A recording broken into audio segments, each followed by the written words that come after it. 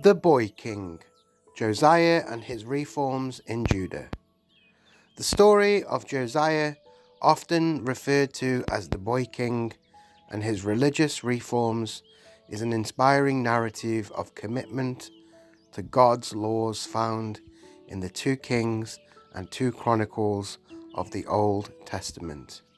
Josiah's ascension to the throne. Josiah was 8 years old when he became king, and he reigned in Jerusalem 31 years. His mother's name was Jedidiah, daughter of Adidiah. She was from Bozakth.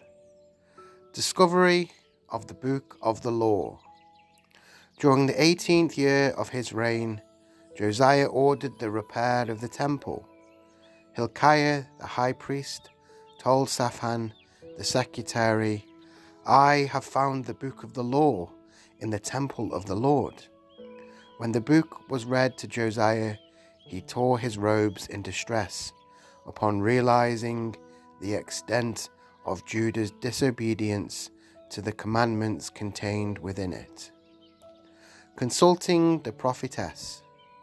Josiah sent officials to consult the prophetess Huldah, who confirmed that God's wrath was indeed kindled against Jerusalem because of its idolatry and forsaking of God's law. However, because of Joash's humble response to the reading of the law, God promised that the disaster he had pronounced would not happen during Josiah's lifetime. Josiah's reform. Spurred by what he learned, Josiah gathered all the people from the least to the greatest and read the entire book of the covenant. He led the people in a covenant before the Lord to follow him and keep his commandments. Josiah then carried out extensive reforms. He destroyed pagan altars, removed idolatrous priests, and defiled high places and other sites of false worship, including the valley of Ben Hinnom, where child sacrifices had taken place. Passover celebrated.